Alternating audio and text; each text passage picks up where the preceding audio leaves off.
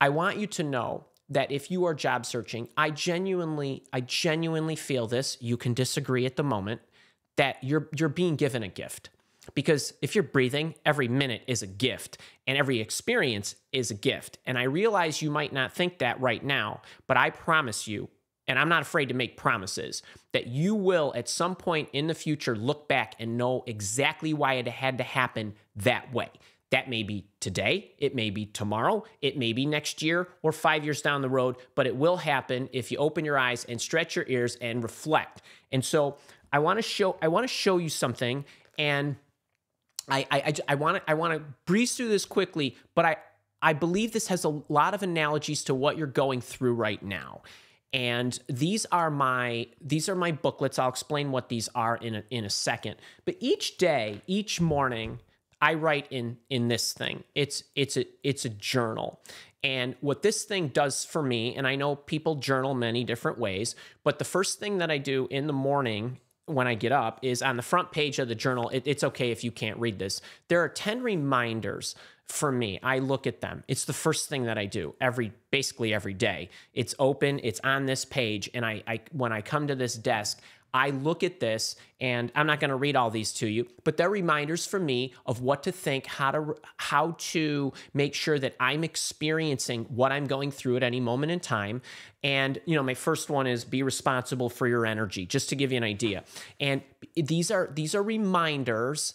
I'm being prepared, I'm learning, and all those other good things. These are reminders to me every single day, because we all move through life at a breakneck pace at the speed of our emotions, and it's very, very difficult for us to actually experience what we're going through at any moment in time. When you are constantly reminding yourself of how to behave and what to think and have perspective.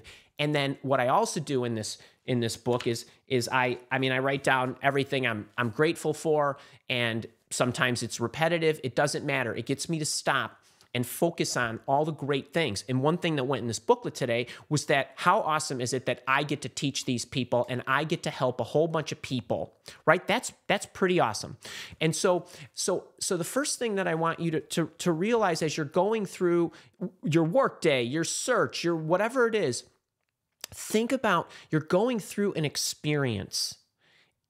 Gain the benefits of that experience. Don't just go through it with the mindset of, geez, I'm a victim. Why me? Why did that happen? That's so unfair. Who knew the market was going to do this? I thought I joined a great company. I get it. There's a lot of circumstances, most of which are totally out of your control. Own the decision, gain the benefits of the experience, figure it out. Everything will be fine. Now, as you're going through and you're working the mechanics of your day, of your search, of your whatever, I have another booklet. This is my training journal. I do a lot of sporting events. I like to do triathlons and run and swim and bike and strength train and do other stuff. Every day, usually at least once, but usually twice a day, I go into this thing and I register what I did. And so the book, it's just a Lecterm 1917. There's nothing magical about it, but it's big enough for me to fit the 8.5 by 5 cards that I have to write my swimming workouts in and other things that get loaded into this book about what I accomplished, how I'm feeling. And the reason that I put the swim cards in there and I tape them in, or other things that I do, is because when I'm tired or when I'm getting close to race day, your race day, whatever that is I know I put the work in. And it's registering when I'm doing it. And when I'm done, although that swim was hard or that run was hard or whatever it was, I know I put the work in. I know the work is being done. 3 a day, 3 a day, 3 a day kind of thing, right? So this tells me I put the work in and I can do it.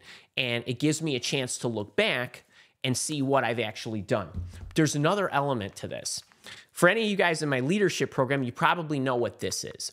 This is the last thing I want to tell you about making things register. A lot of you are super worried, right? You're worried about getting a job. You're worried how you're going to perform in the interview. You might even be worried about putting food on the table or where the rent's going to come from. This is my worry book. And in this book, anytime I have a worry or I'm frustrated about something, I go into this booklet. It's just a field notes booklet, and I write down what I'm worried about, when I'm worried about it. And the reason I do that is because I want it to register. I want to capture that I had that thought. And most of the time, I think you would agree, show of hands, is most of the time, the things you're so worried about, you don't even experience them. And even if you do, they're never as bad as you thought. One of my favorite quotes of all time is Mark Twain. I've been through some terrible things in my life, some of which actually happened. And I looked this morning. I didn't have any worries, but the last worry I had, now it's November, 8th? I had a worry on October 25th. That was the last time I actually was worried about something. I actually wasn't worried. I was frustrated about something technically that was going on. And the time before that was October 18th, about something that was ridiculous.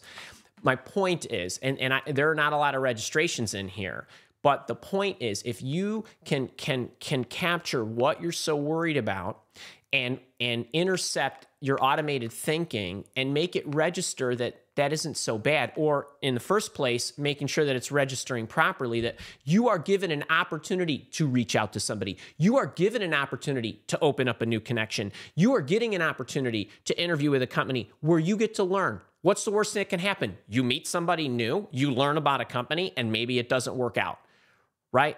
Pawn being moved off the chessboard kind of thing. So when I go through my day, these booklets they're with me. Once I register this, I register this. I mean, I had my bike this morning. I'm going to have a workout later today too, but I don't, like, this is always with me. I just don't write in it a lot. And what I'm doing is I'm conditioning myself to make sure that I'm actually experiencing what I'm going through at any moment in time. There's absolutely not one other thing I can do other than teach you today. And that's it. And that's all I'm going to focus on. And there's a whole lot of noise going on around me, and I'm not paying any attention to any of it. And I want you to just think about this and how it can be put into your life. Take what you like, leave the rest, but think about how you go through your search. Are you actually gaining the experience and the benefits of the experience? Are you actually truly experiencing what's happening and gaining the most out of it? And that's why I wanted to tell you this. And I wanted to tell it to you today, because if you're with me here in the Job Search Challenge, we are now going into day 3, 4, and 5. And this is the time where you're going to start to feel uncomfortable, because what we've done so far in day 1 and day 2 is we've given you the mechanics. We've talked about some desk work. We've talked about identifying companies. But now you got to get into hand-to-hand combat, and that makes people uncomfortable. So I want you to remember this. I want you to remember this. I don't care what you write on. I don't care. I would recommend you write it out, because it's going to emotionally register differently than if you type it out. And it's okay, but I want you to keep your stats. I want you to make sure that you're experiencing what you're going through so that you gain all the benefits. So I hope you enjoyed that.